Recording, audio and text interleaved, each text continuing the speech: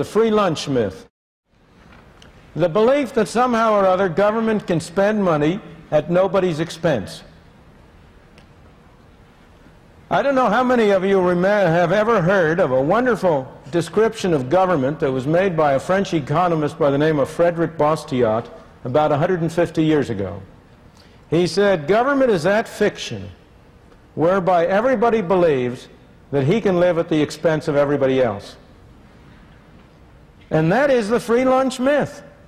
The myth that somehow or other government can provide goods and services, can spend money at nobody's expense.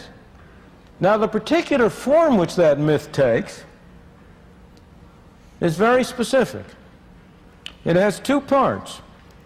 One part is a belief that somehow or other you can tax business without consumers or workers or individuals paying for it. Somehow business is a big source, a big cornucopia out there that can be taxed at no cost. And the other form the myth takes is that you can create money at no cost.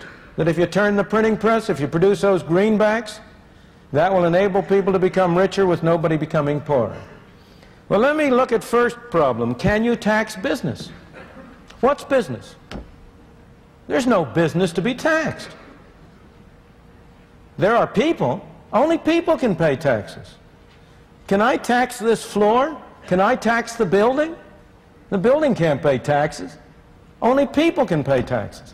So when you talk about a tax on business, it has to be paid by somebody. Either it's paid by the stockholder, or it's paid by the customer, or it's paid by the worker. There's no other way it can come from. There's no Santa Claus, no tooth fairy that's going to provide a source by which the government can spend money that doesn't come from somebody. Somebody has to pay. And yet, over and over again, you hear the claim, oh, we must not increase taxes on individuals, we'll increase taxes on business, in connection with the current discussion of Social Security. This fiction arises. There is a fiction that the Social Security tax is half on the individual and half on the employer. That the individual only pays 5.75%, the employer pays an equal amount. That's nonsense. That's bookkeeping. That's not economics. That's not reality. The part that the employer pays is part of his wage cost. If an employer considers whether it's worth his while to hire an additional worker, he has to consider as part of his cost not only what he pays to the worker, but also the extra taxes he will have to pay to the government. It makes no difference to the employer at all if he pays the worker a bigger check and the worker pays a larger part of that directly to the government, or he pays the worker a smaller check, but in addition has to send a check to Washington.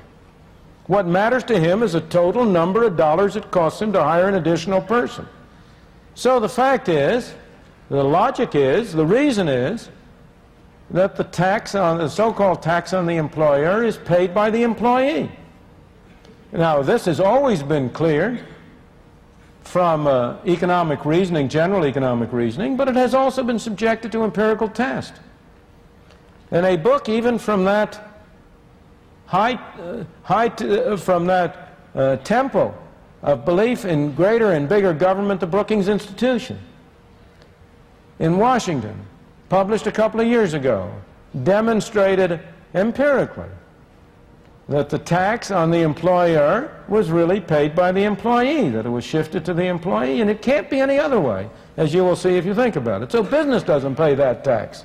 And yet, despite this, you have the great move in Congress right now in remedying the problem of Social Security to impose a larger fraction of the tax on business on the alleged grounds that somehow or other that spares the worker. It doesn't have any such effect. It reduces the incentive to hire people and thus is imposed on the worker. But again, if you look at the taxing corporate profits, the distinction you have to draw is between who writes the check and who fundamentally bears the cost. It may well be that an official of a corporation writes the check for the tax on profits, so-called profits. He writes the check, but who pays it? He doesn't pay it. Here is a poor fellow who may be earning a modest competence. He may be writing a check for $10 million. That isn't coming out of his hide. Where's that $10 million coming from? It has to come from the proceeds of the goods and services which the enterprise sells.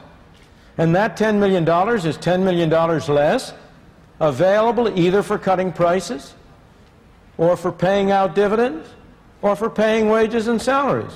The tax is borne by people. And for this reason, I must say, I have always myself been strongly in favor of eliminating altogether the tax on corporations. So it's open and above board that you are taxing people, and that you do not conceal that fact by appearing to tax corporations. Well, again, with respect to money, can you print money at no cost? It's very cheap to turn out those pieces of paper. But does that get society something for nothing? Not at all. It's simply a different form of taxation.